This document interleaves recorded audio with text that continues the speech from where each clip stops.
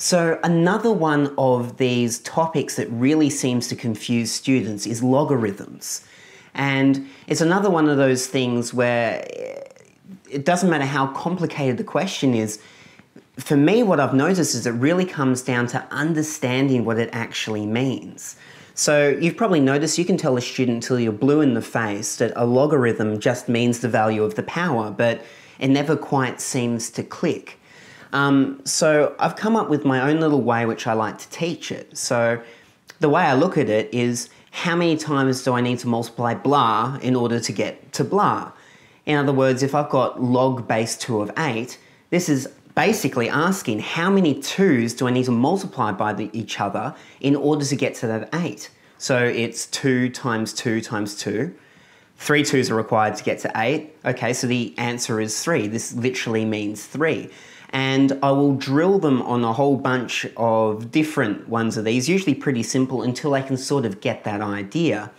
And then they can kind of see that, oh, well, 2 to the power of 3 equals 8, so the logarithm literally is just the power. But this is only where I begin, because part of the problem is that the word logarithm is just a really strange sounding word, and it seems a little bit out of place until you look at its history again. So logarithm is a Greek word which literally means how many numbers. So if we look again at that log base 2 of 8, it's asking how many 2's are required to get to that 8.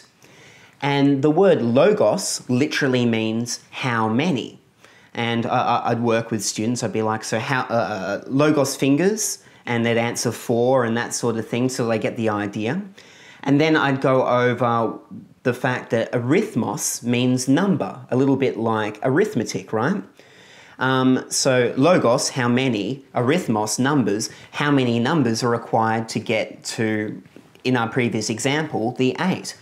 And once I've gone over this a few times and spent a few minutes on it, students tend to really get it and find that even doing the more complicated equations and learning the log laws and this sort of stuff isn't quite so hard.